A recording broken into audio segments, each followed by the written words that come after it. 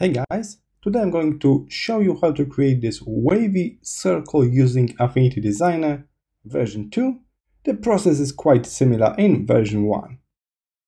Okay, so here I am in Affinity Designer on desktop, and as you can see we got regular circle on the left and a wavy one on the right. The funny thing is, I never considered this shape to be a wavy circle, but many people use that name for it.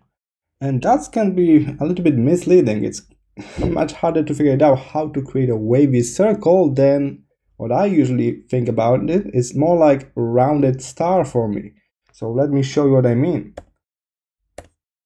To draw a regular circle, that's a simple. We pick an ellipse tool and we drag it. If you hold shift, you got perfect circle, and that's it.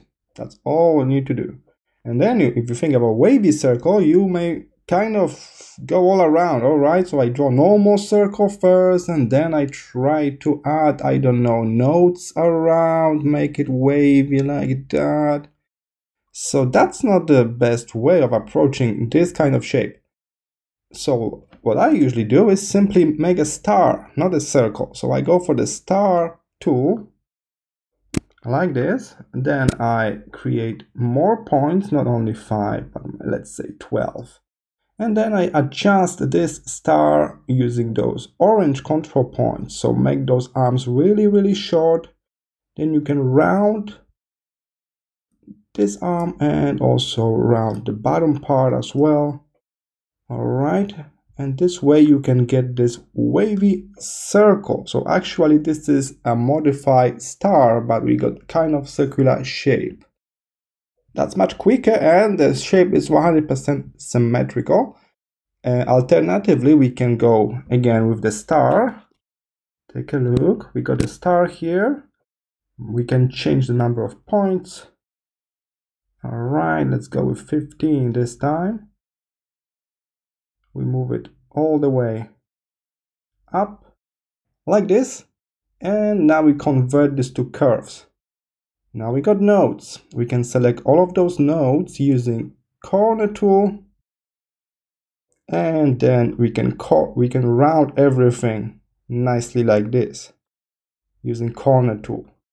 And this is also what you can consider a wavy circle made of star. So very short arms, and then we round the stuff up with the corner tool.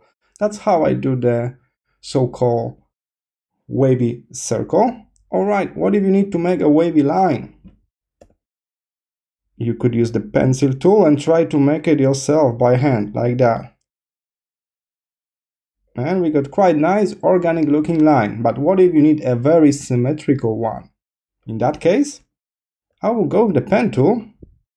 So we can go with the pen tool, and we don't need to pay attention too much right now. Just go with the pen tool. All right. Next, I'm using node tool, and I will select all of the nodes first and be sure we got exactly same distance between them. So let's use alignment panel at the top, and we can use this feature over here. We can space them horizontally. So now we got exactly same space between each node. Now I'll select the top nodes all together and align them together in one line. So let's use align to the middle. And same with nodes at the bottom. We'll align them nicely to the middle. All right, that's cool, but that's not a wavy line. Not yet. Again, we're going to use a corner tool, and this way we can turn it into kind of wavy line by rounding this line like this. And then we got wavy line as the result.